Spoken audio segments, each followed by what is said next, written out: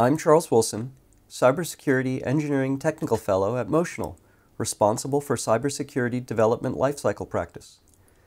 This presentation will cover threat prioritization within the context of the AVCDL. This diagram shows the overall AVCDL training path. If you're taking this training, it's assumed that you've already completed the AVCDL overview training. This training covers threat prioritization. Unlike many aspects of product development, cybersecurity is traditionally treated like a one-man band. They're responsible for bringing their own instruments, playing their own music, and dealing with everything related to the function they try to accomplish. A classic example is that of penetration testing. You can penetration test anything. You don't need input from any other group. You just need the device, and you can perform a penetration test and produce a penetration test report. This in and of itself is fine. But if we then go and look at something like threat modeling, we discovered that it's the same kind of animal. If we can have the device or the design or the requirements, we can synthesize a DFD, which we can then reason on and generate a report from. Or we could do static analysis and take all the source code and run it through a separate program, generate output, and then produce a set of results. Or perhaps we could do something like fuzz testing, where we actually have a slightly more intrusive behavior, but we still bring all of the other pieces to the table ourselves. And we again generate a report. Now, it's not desirable for us to treat all of these activities and several more in isolation, but that's the way that we've traditionally treated them. What we would like to have is not a collection of one-man bands, but rather a symphony orchestra where discrete elements can be composed and work harmoniously with each other. That's what the threat prioritization aspect of the AVCDL is intended to accomplish. In the development of any complex system, there's a strong motivation to have processes and procedures which can be shared and require few changes to existing workflows. The threat prioritization process was designed with these goals in mind. One way the workflow achieves its light touch is by having a single, simple mechanism for feeding changes back into earlier processes. To illustrate, we'll use this diagram. It's a bit of an eye chart, so we'll look at it in stages. But basically, what we're showing here is that the activities providing feedback follow a common path. Although they don't generate feedback, the foundation and requirement phases receive feedback from other phases, specifically in the area of requirements. In the design phase, what we see is that both the attack surface analysis and threat modeling activities can filter into the threat prioritization process. We'll cover this in detail shortly. As we can see, the threat prioritization process sends feedback through the issue tracking system into either the element design review or the element requirements review. In the implementation phase, we can see 4 activities which are feeding into the threat prioritization process. Those being fuzz testing, static analysis, dynamic analysis, and security code review. The feedback can go either directly into the element implementation process of the implementation phase, or, depending on the scope of the change required, into the element design review of the design phase, or the element requirements review of the requirements phase. Similarly, in the verification phase, we see that the penetration testing, attack surface analysis review, and threat modeling review activities feed into the same threat prioritization process, feeding back into the stages that we've mentioned already.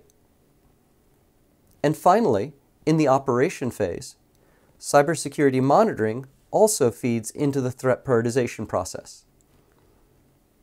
The advantage that we have is that regardless of the activity that we undertake within the AVCDL, We have a single, simple, consistent set of activities that we do regardless of the threat's source. Now let's look at all of these areas at the same time. For this, we're going to refer to the AVCDL framework diagram. We can see that secure design review, attack surface analysis, and threat modeling in the design phase, static analysis, dynamic analysis, fuzz testing, and secure code review in the implementation phase, penetration testing, threat model review, and attack surface analysis review in the verification phase, and identification and confirmation of vulnerabilities in the operations phase all serve as threat sources feeding into a common threat prioritization process. Here's our overall workflow. The methodology used is based on guidance from NIST SP 800-30. Within the workflow, we have 3 individual activities: threat candidate ranking, ranked threat candidate risking, and threat candidate slicing. Let's examine each of these activities in detail. The first activity in the threat prioritization workflow is threat candidate ranking. In this activity, we're ranking in order to establish the relative exploitability or likelihood of each threat candidate. As mentioned earlier, these candidates can be sourced from several activities, including threat modeling, incident response, and attack surface analysis. The ranking itself should be done using a standard methodology such as the Common Vulnerability Scoring System, or CVSS. There are additional methodologies, and we'll be discussing those later when we cover quantization. The ranking system used should consider such factors as mechanism, locality, maturity, scope, and required privileges. Ranking lends itself to a continuous system, and once ranked, a threshold may be applied in order to reduce the number of candidates to be considered in the risking activity. If the threshold is applied, the dismissed candidates must be documented along with the dismissal rationale in the candidate source tracker. This is seen here in the notification that goes back from the ranking activity. Generally speaking, the minimum inputs for this process are going to be the what, the where, and the worst case of each threat candidate. And the output will include the likelihood of that threat candidate. Generally, the AVCDL recommends that information exchange between various parts of the cybersecurity activity pipeline be done using a JSON-encoded Serif file. Serif, the static analysis report interchange format, is highly flexible and is supported by numerous applications. Here's a table showing a number of processes which generate threat candidates and how they can be represented in Serif. The processes in this table are listed in the order that they appear within the AVCDL. If we start with static analysis, we can see that it has a test which is a checker, it has a location being a file and a line, and it has an issue which is a rule violation. Notice that static analysis, fuzz testing, and source code review are very similar in that they all are using checkers and have location information defined by file and line combination. In the case of secure code review, the checker is a manual list of things that are being reviewed by the person doing the secure code review. In the case of fuzz testing, the issue is a specific fault because, generally speaking, fuzz testing operates by running tests and reporting failures. If we look at threat modeling, we see that rather than a checker, we have a rule. And rather than a location, we have a graphic, because threat modeling is traditionally done using data flow diagrams. The issue we get is a violation of that rule. Similarly, with dynamic analysis, we have a checker, with the issue being a failure of that checker, similar to the way that fuzz testing works. In this case, the location is a variable resolution location. This is to say that depending on the amount of information we have, we're going to be able to identify the location of the fault with various degrees of precision. For penetration testing and incident response, well, we have our tests with location being test steps. Both have issues which represent failures that have been identified. These are very high level, very process-oriented in nature. The last thing for consideration is attack surface analysis. This one's a bit more abstract in that we're looking at types of attack surfaces. Instead of location, we're considering the exposure that is expressed by that surface. And our issue is an excess of access via the exposed surface. Now, these are not one-to-one to each other. However, from a conceptual standpoint, SARIF allows us to convey information in a way which allows us to have a uniform mechanism for processing the data. The second activity in the threat prioritization workflow is threat candidate risking. Here, a risk SME takes the ranked threat candidates and assigns a risk impact to each. As a reminder, our ranked threat candidates contain the information of what the threat is, where it's located, what the worst case scenario is, and what the likelihood as determined by the ranking activity was. And the output augments the input information with the impact information. The third activity in the threat prioritization workflow is threat candidate slicing. We take the threat candidates, which have been both ranked and risked, and slice them. That is, we bisect the space they exist in to determine which present an uncontrolled risk. These are designated as uncontrolled threats and forwarded to the issue tracking system. If an issue is determined to be controlled, an update dismissed candidate notification is sent to the source tracker document in order to record this. Additionally, a threat report will be generated for audit purposes. It's important to note that it's the responsibility of the standard issue management process to disposition issues by applying the standard risk treatments of avoid, reduce, share, or retain. Additionally, it's necessary to document the reason for this disposition. And as a reminder, our inputs are what the threat is, where it's located, what the worst case is, what the likelihood is, and what its impact is. The output list is truncated in that we're only including the uncontrolled threats.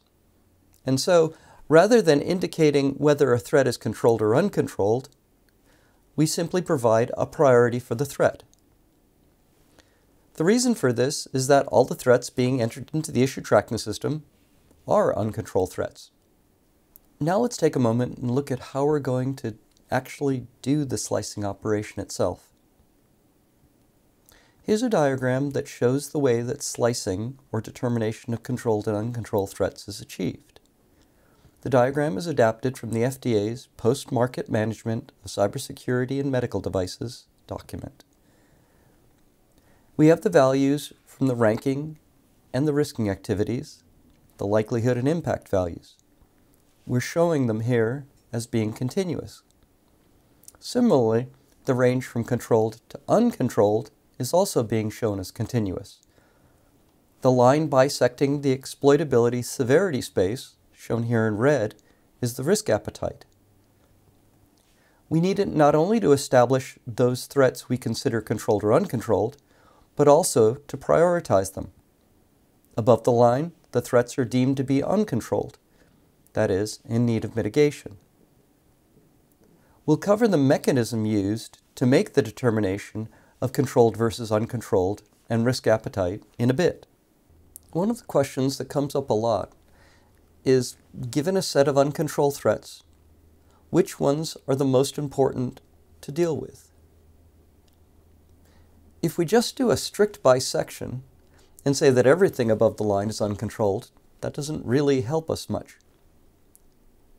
One way to address this issue is to take the set of points in the space and consider the magnitude of the normals from the risk appetite line to the individual plotted threats. We can then assign an ordering based on the magnitude of the normal. Now, this is a wonderful theoretical approach, and although it's possible to apply the math behind it, this is not typically how organizations address this particular problem. So let's look at how it is typically handled. The typical way that organizations deal with the likelihood and impact information is through quantization. Quantization is built into most of the tools used to determine the impact and the likelihood. And also, because of this, they're baked into the various standards. One reason for the adoption of quantized rather than continuous values is that people believe it to reduce the decision-making complexity. So let's look at how likelihood and impact are quantized. Probably the most well-known likelihood ranking system is CVSS. CVSS is a system which has a score ranging from 0.0 to 10.0 in increments of 0.1. It's a system based on the ordering of 100 unique threats in a particular order, but which can be quantized into 12 buckets, as shown here. CVSS also specifies a rating which quantizes only to 5 levels of interest. Technically 4, but a true 0 or none is added so that we can actually talk about a 0 value. The buckets for the rating system are none, low, medium, high, and critical. These values can be mapped directly to the requirement of ISO SAE 21434, which has very low, low, medium, and high. CVSS works reasonably well for many things, but not all. 2 other systems worth mentioning stem from work done by NIST. These are the Common Configuration Scoring System and the Common Misuse Scoring System. They're intended to complement CVSS. Where CVSS focuses on the vulnerabilities of a system, CCSS focuses on its configuration. The problem lies not with the design of the system, but rather the metadata tailoring its behavior. In the case of CMSS, the focus is on system misuse. Both the design and the configuration may be correct, but the system is being leveraged for an unintended use case. Both these scoring systems calculate their rankings using mechanisms similar to those used in CVSS. Additionally, these ranking systems have the same range of values. For quantization in the impact space, let's take a look at the safety domain. There's ISO 26262, which is the safety standard for automotive. We also have ISO 14971, the safety standard for medical devices. ISO SAE 21434, which specifies a numeric quantization standard for use with automotive cybersecurity, and finally FIPS 199, which is the IT standard addressing risk. You'll note that these don't line up perfectly. As you can see that 26262 has a 3-value ranking system. As with likelihood quantization, 0 or no impact value has been added in order to have a true 0. In order to go from ISO 26262 space to ISO SAE 21434 space, you actually require more resolution than 26262's numeric values provide. What we have in the impact space is far less granularity when compared with what we have in the likelihood space. This is vastly different from the continuous space presented earlier. Now let's see what happens when we combine our slicing diagram from earlier with the concept of quantization. Let's start with our most granular level, that being the CVSS 12-bucket score and the 6-bucket ISO SAE 21434. Now let's compare that with the CVSS 5-bucket rank and the ISO SAE 21434 mapping. There are far fewer buckets to consider. Let's look at how this compares using the CVSS rank against ISO 26262. And finally, here's CVSS versus FIPS 199. You can get a sense of the impact of quantization, but it's still a bit abstract at this point. So let's look at what happens if we shade the boxes using our risk appetite line as the basis for slicing. We'll apply a simple 51% rule as to whether or not we include a particular bucket and use the risk appetite line to decide where to slice. We now can see more clearly how that affects the buckets that we consider uncontrolled. As you can see here, the high granularity case is going to give us the greatest number of discrete items. As we go through the previously mentioned combinations, you'll see that each of the choices made for the decomposition of the space has an impact on what values you're going to pick up for a given choice of risk appetite.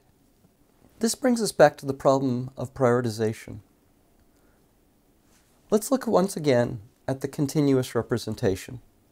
As covered earlier, we take the magnitude of the normals and use them to determine what the prioritization is going to be. Now, this methodology can be used, but it's not really workable for the quantized form because we would have to end up using the center point of each bucket for any value that it contained. So that's not really a workable strategy. Let's look at a way to look at the buckets and still come up with a prioritization. Here what we've done is taken the numeric values for the 12-bucket CVSS and the 6-bucket ISO SAE 21434 and multiplied them together. We can see here that these are the floor values for the CVSS buckets, which is why the value of 0.1 is here, since it's the lowest non-zero CVSS value. And then for the 21434 values, we go from 0 to 5. Now we could do all sorts of mathematical gymnastics to ensure that each value is unique. For instance, you could put weightings on them to make them the ones that are exactly the same be different values based on their weighting from the impact space versus the likelihood space. But in terms of rough values, just multiplying these base values together is reasonable. These can stand in as a good proxy for doing all the hard math of figuring the normals to the space and the centers of the buckets. Typically, when we think about risk in safety critical systems, we're thinking about safety risk. But in reality, there are multiple domains of risk. So let's look at 4 of those domains, which are specified in AVCDL D2.3 security requirements for automotive onboard network based on dark side scenarios, and talk about each domain and how we'll address them collectively in the context of threat prioritization. The first domain is safety. We're concerned here with the functional safety of the vehicle, occupants, and the road users. Our second domain is finance. How do we prevent fraudulent transactions from taking place via the electronic systems within the vehicle and its connected infrastructure, and how do we prevent the vehicle itself from being stolen? The third domain is privacy. The focus here is on the privacy of both the vehicle users and the IP of the OEM and suppliers. This gets down to things like the code that's running in the vehicle or the data stores that are being held in the vehicle. And our fourth area is that of operation. The concern is the operational performance of the vehicle and things which can perturb that operational performance. Together, all these domains of risk have to be considered for any threat candidate. Now, that's wonderful. Now we have 4 domains of risk instead of just 1. How do we deal with that? In order to accomplish this multi-domain workflow, let's go back to our original workflow diagram, which you can see here, where we have the ranking, the risking, and the slicing. Now let's take it and break it up so that we can address those multiple domains. Here we see the risking and slicing activities are replicated. Specifically, there's going to be one set of these per risk domain. Additionally, we have a new activity that needs to take place. That's the consolidation of the risk domain results. This comes between the uncontrolled threats and the issue tracking system. Let's look at that particular step. Here we have the consolidation activity. We take the uncontrolled threats from each of the risk domains that have been risked and then sliced using their respective criteria for slicing. And because the appetite for each of these risk domains is going to differ, we'll consolidate them in such a way as to deduplicate any items which come from multiple risk domains. Now, when we deduplicate, we do so maintaining the traceability back to all the contributors for the consolidated threats as we enter them into the issue tracking system. And finally, we generate a consolidated threat report for audit purposes. So, to summarize, the threat prioritization approach used within the AVCDL allows us to have uniform treatment of all threat sources. It specifies a common data interchange format, that being serif. The approach works either for continuous or quantized metrics. And finally, the approach works with both single and multiple risk domains. Hopefully it's appreciated that this methodology is far closer to our desired orchestration than it is to that herd of one-man bands. And implementation of it gives you a lot more leverage dealing with cybersecurity throughout the product development cycle. All AVCDL materials, both in source and distribution forms, are available on our GitHub site, as shown here. Because of the size of the repository, it's recommended that you either clone the repository or download a zip archive of it, if you're not familiar with using Git. Instructions for downloading a zip archive are linked to on the repository's front page. With this training complete, you can proceed to one of the more specific areas. These are attack surface analysis, threat modeling, penetration testing, vulnerability identification, static analysis, dynamic analysis, fuzz testing, and secure code review. Some of these may have other prerequisites, and so be sure to check as to whether all of the prerequisites have been attended to before taking a given course. Here are the references to the source material used in the creation of this presentation. They'll also be included in the video description. Additionally, this presentation source material will be provided on the AVCDL GitHub repository.